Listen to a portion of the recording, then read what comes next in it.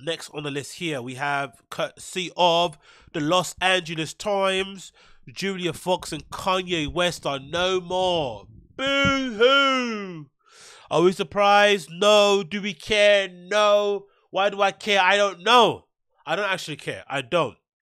Legitimately, one of the saddest no, one of the negative consequences to come off the back of the pandemic has been my kind of attachment to my smartphone, my attachment to gossip, and my attachment to nonsense news. We've had nothing to do at home. We were reading books, or some of us are, watching movies, watching TV shows, reality TV, dramas, whatever, and just on social media 24/7. So I'm seeing way more stuff than I would usually see in any given day when it comes to these celebrities' lives. If this was pre-pandemic, I'd have no idea who Julia Fox was. Really, no idea apart from, oh, that's that girl from Uncut Gems. But as soon as the pandemic hits and we're all locked indoors and we're all on our phones for a prolonged period of time, nowhere to go, nothing to do, suddenly I now care about these things, or I'm now involved in these things. Don't get me wrong.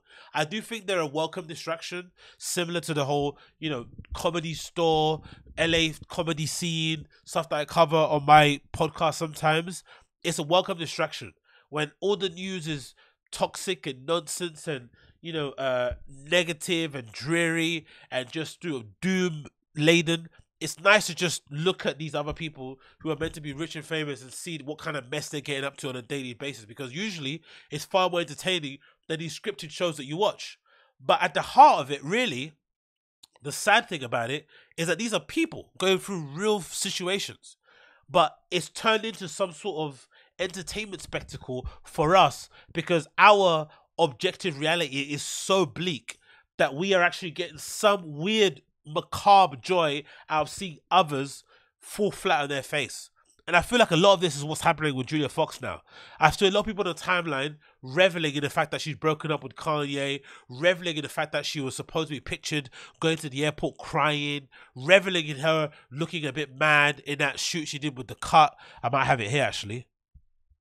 Yeah, look, she did a little kind of op-ed interview thing with The Cut. Pictures taken by the great Jurgen Teller, who always seems to flipping upset people on social media, and people are kind of having spasms online about her looking very interesting and avant-garde and whatnot, and just having very mean things to say about her. Ironically enough, the people saying the meanest things about her, other women.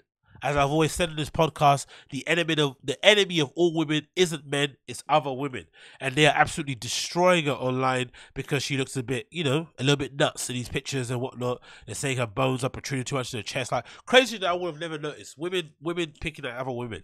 But I feel like the lack of humanity that's happening nowadays is mostly due to the fact that everyday people are going through such tough times. They're having to face up with such dark realities that they get a little bit of joy out of seeing celebrities who are people who have been put on a pedestal having their life also somewhat put into some level of turmoil. Because there's no denying, Julia Fox went from being a flipping princess to suddenly being on the lowest of the lows. It feels like online. I don't know what's happening to her personally, but then on the back of this, then she's got a beef now happening with Azalea Banks. Non-stop drama, but you would hope there'd be some level of kind of